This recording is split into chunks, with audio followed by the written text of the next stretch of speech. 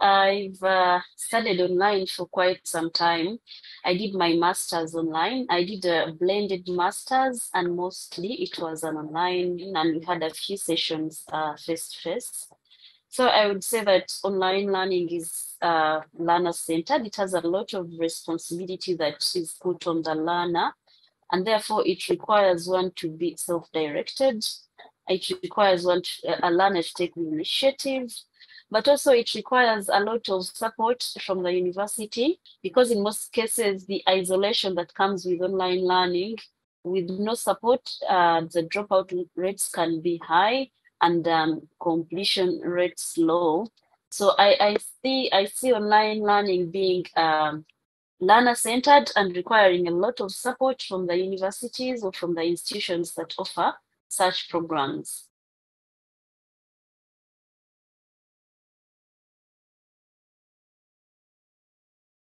What I can think about in that regard on the side of the university administrators, I think they should consider to look into issues of policy and issues of like offering incentives to the people who are involved in online education to find it rewarding, because it's somehow a new thing to most of the implementers. I think they need to do some more in terms of encouraging and interesting people to take on online education, even to teach online, because in some of our universities, it's not something that's been so much welcomed by most of the faculty members.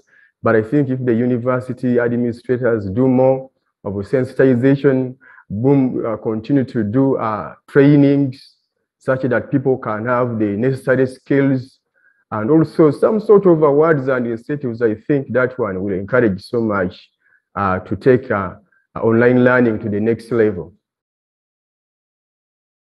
As institutions, I feel we are moving in a good direction.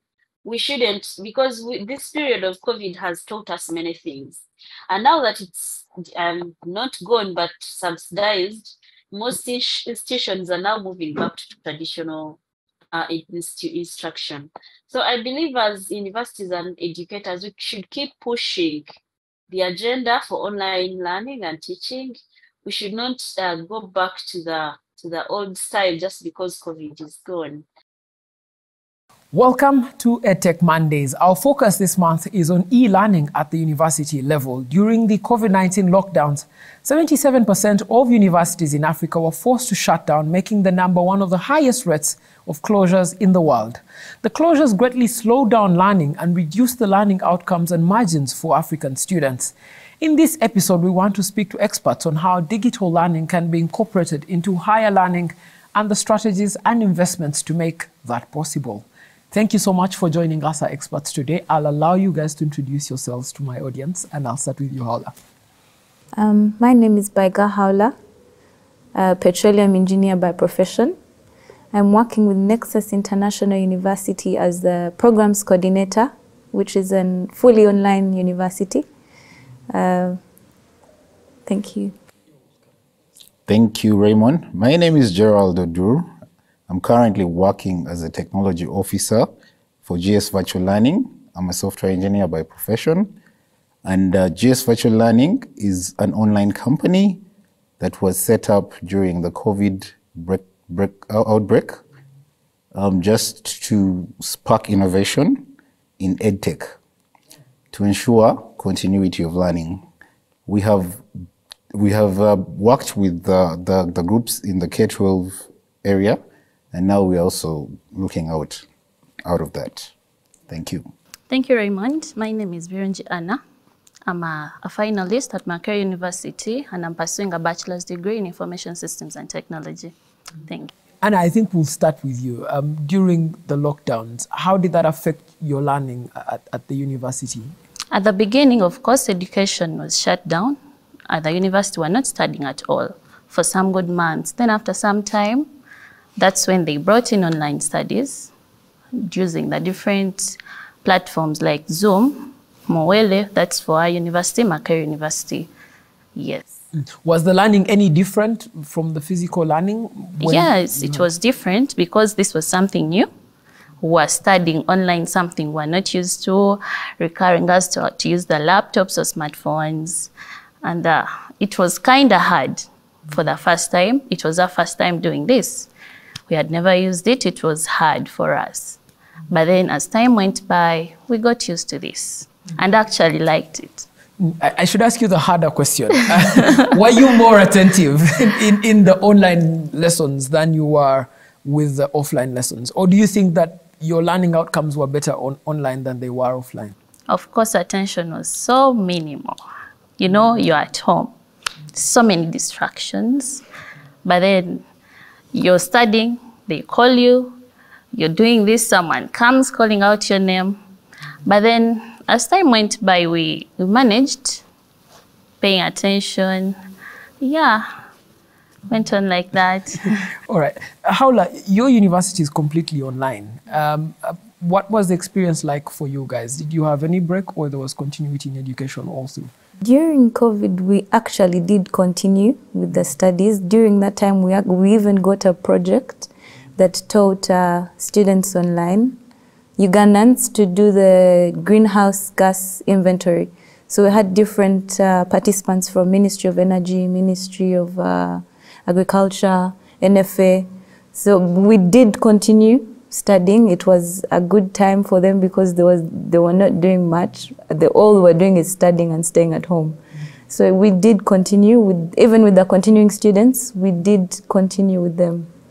Gerald, I want to come to you because from the two of them, of course, innovation really was the problem here. A lot of the universities didn't know how to work with e-learning platforms.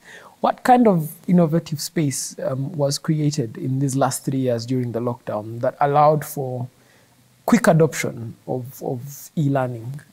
Thank you for that, Raymond. I think the biggest thing that came about during that time was the way innovation normally happens is according to a diffusion of innovations, it takes a couple of steps. There is normally a knowledge step. The knowledge step is where there's a talk. There's information about an innovation. And in this case, it's EdTech. Then after that, you find the part where people are convinced to take on these innovations. And after that, people are expected, people then make a choice. They make a decision whether to adopt this or not. And from there, we find implementation. And after the implementation, you'll find 3 different groups. There's the early adopters who remain at the end. And then there is people who were early adopters, but they dropped it. And then there's people who are late adopters, and then they took it. Then there are people who are late adopters who didn't take it at all. So in Uganda or in Africa, most of this was kind of mashed together. So you find that after the education, after the EdTech, after this break, after the COVID break, there's a bit of there's a drop in innovation, in the uptake of EdTech. So to answer your question, for universities, since all this was mashed up, people actually didn't have time to learn. They didn't have time to appreciate all this technology. And that brought about a case where they're not taking it on very much. If you talk to university students right now, you'll find that a vast majority of them just use it for accessing their notes, putting a few assessments here and there, and also you will not find anything more than that, actually. A little different from what you're saying. For us, when they start, there's always an orientation. As soon as you get onto the platform, we give you an orientation class and teach you how it works. It's of course a crash course, but the orientation is always there. And since it's fully online, we do have platforms that are not WhatsApp, but are on the learning platform itself. They're called wikis or forums where the questions are put by the tutor when it's not class time. On normal days when there's no class time, they put a question, the students reply to it. Yeah, so we keep it engaging. You have to keep it engaging for the students so that they don't get off the platform. Was this the case for all your classmates? Were they all able to adapt to online learning? Or did the learning outcomes become different Not everyone adapted to this. I mean, we were in different places where we stay, our home areas. Some are in town, some are in villages. So it so happened that those who would access these materials, like laptops or smartphones, they're the only ones who would attend class. And then there are these who didn't even know that studying was ongoing. They really missed out on that. So the outcome wasn't so good because just a few students stand up for their studies and other students were left out. Gerard, education is one of those areas where it must be equal for everyone. I mean, if you're attending a class, you all must be present in the class to benefit from it. The next lesson is another class altogether. How do you structure innovation in such a way that early adopters, late adopters are all on the same board and moving together and their learning outcomes improving on e-learning? Okay, I think the first thing I would do is have a sort of assessment for everyone. So you find a needs assessment. The people who are maybe in far-to-reach areas will also, have their own custom solution depending on that. From that assessment, then you can customize your learning experience. There's some people who prefer to have live lessons. Then there's others who prefer to have recorded lessons. And then there's some people who want a blended system where there's some live lessons and then there's some that are recorded. Yes, so it starts all from the needs assessment. Give us your experience around structuring orientation for students to adopt to e-learning. How does that orientation happen in such a way that it's broad and it allows for everyone to be an adopter to online learning? A Zoom link is sent out. You carry out, first of all, people don't know how to use Zoom. So as you send out the link, you give them directions on how to use it. Always be available because they'll give you a call. No, the link is not working, the password has refused. So you always have to be available and to help them log in. Once they've logged in, the Zoom is a different package and the learning platform is a different package. So once they've logged in, you teach them how to use Zoom, raise up your hand, unmute, mute, to talk. You then teach them how to use the learning management system itself, where the notes are, where the Zoom things are as well. So it's a learning curve for them.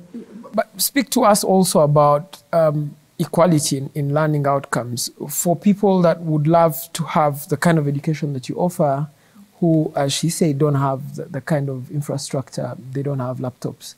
They don't have mobile phones, or they're in places where the internet access isn't as fast as others. I presume if you're doing a Zoom link, it might take longer for some people. How do you onboard such kinds of people? That's a bit of a challenge. Yeah. So some people still don't have internet in their areas. You get a student in South Sudan and they say, I won't be able to attend class on Monday. So what we tell them is the class will be recorded and sent to you, and you will be able to log it, to click the link and view what was pre-recorded before. But apart from that, there are some challenges, of course, internet access, people that don't have phones. We encourage those to come to the university because they have computers and internet free for them to use. But apart from that, you can do so much. Yeah. What we did, in this case here, what we did as GS Virtual Learning is, I wouldn't say partnered, but we talked to Airtel, and they gave us an interesting bundle that was customized for learning.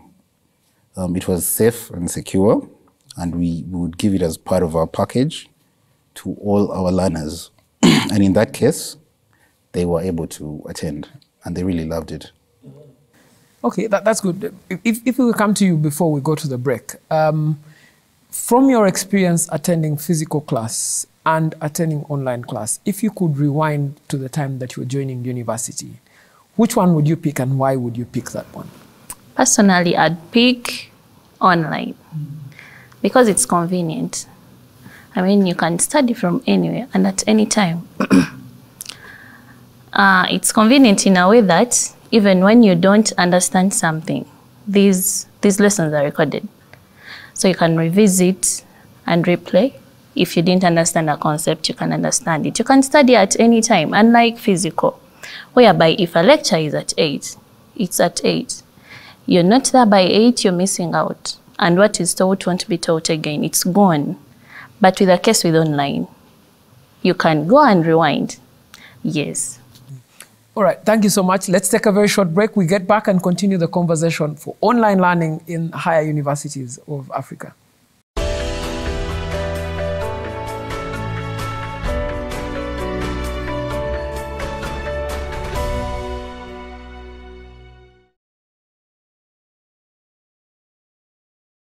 Thank you so much for staying with us on EdTech. We're speaking about online learning at higher university, and we're speaking about the challenges, but we want to move towards the solutions. You did mention partnerships with the private sector. How different would you love the private sector to partner with learning institutions to make sure that there's continuity of learning from your experience? Yeah, so the first thing I'll say is when we talked to Airtel, unfortunately, they didn't give us a partnership. So I think the first thing I would say is they should be open to these partnerships. And these partnerships should be a two-way, give and take.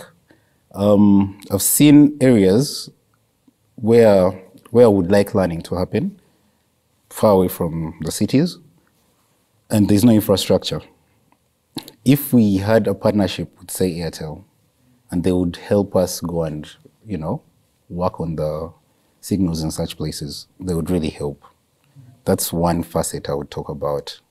Then another facet I would mention is depending on what they're doing.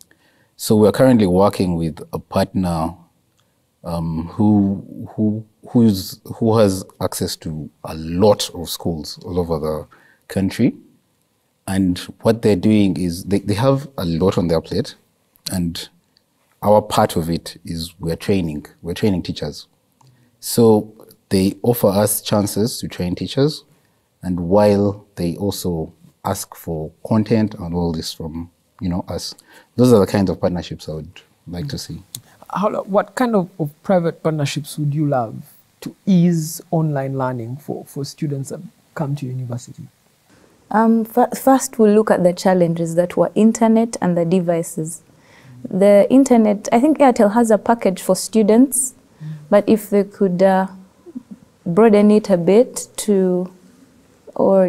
make it cheaper a bit, and they should go to those further points of the country, because there are people that would like to study, maybe have a gadget, but the internet is extremely bad. So if they could do that, I think that would be very helpful. The gadgets, because there are people that want to study but don't have access to a laptop or a phone, because with online learning you can learn on your phone even. So if the government could help and give out a few of the gadgets, that would be very helpful. Just to answer to that, as GS Virtual Learning, we have a package, we have a product called Own and Pay Over Time, which provides students and instructors with loans, soft loans for getting. We actually get the gadgets, we give them to them, and then they pay over time, up to a year. And this is running. We have been running it for half a year now. We've had over 60 people who have been interested, and the numbers keep growing. So we'd be very interested. That's a really brilliant initiative. How would you love for private sector to come in and make your learning experience easier? I know that you're a finalist, but you might return for a master's degree and find the same problems. How would you love for that process to be smoothed out for you? First of all, I would like for them to create awareness, training among the students. Some students are not offering IT courses, so some of them don't even know how to use a computer. or they have smartphones, but they can't use it to study. So if we had these training programs to train the different students in universities, even from those doing arts courses, to learn how to use these gadgets, that would be helpful so that it would make online learning easier, much easier than it is right now. Yeah. Haula, the problem she speaks about isn't just unique to students. I know that during the lockdowns, it also affected lecturers. There were lecturers who the entire life had never had to do an online lecture, and all of a sudden, you have to tell them to throw all their content online. How do you resolve such a challenge? Because the pedagogy for teaching online and teaching live classes is different. So there's a short course called Pedagogy on Distance Learning or Online Learning. So those tutors should take an initiative to learn how to digitalize content to be able to suit online learning. Yes. Do you agree with that the content has to be like specific to online learning? It's different from physical learning, and in which case, of course, you now have to retool the lecturer to start looking at their content differently. I do agree with her that the way that people are taught online is definitely different from the way they are taught physically. You find nuances. If someone is physically available, they have to be there at a certain time and at a certain space.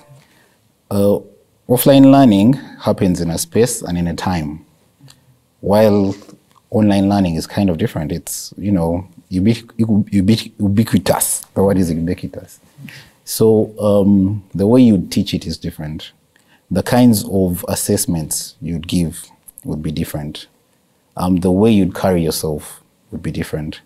So I do agree with her that when trainers are getting onto this, when instructors are getting onto this, they have to be taught, they have to be trained. Then there needs to be a training plan for that. And not just the trainers, but the students, and then also if there is any other people at their homes who need to also be involved in this. As a consumer of this education, did you feel like your lecturers needed to do a little bit more to engage you, keep you attentive, or assess you better? And how different would it have been done to keep your attention together in the classroom? Well, first of all, our lecturers were using different kinds of different methods to bring the work to us. Some of them could record and actually just share the recordings. Some of them did it real time, Zoom, talking as this. But then, of course, they had to do some improvements to keep us interactive. I mean, so a lecturer just comes and starts talking, not asking questions. You're not keeping us in the class. Like, literally, you're just talking, not allowing us to also contribute. That was kind of a challenge. I mean, someone could just log on to the class, leave the gadget there, does their own stuff. Because they know the lecturer won't ask anything. They won't engage them. They won't even know whether, okay, Anna is logged on, but is she really studying or not? You get?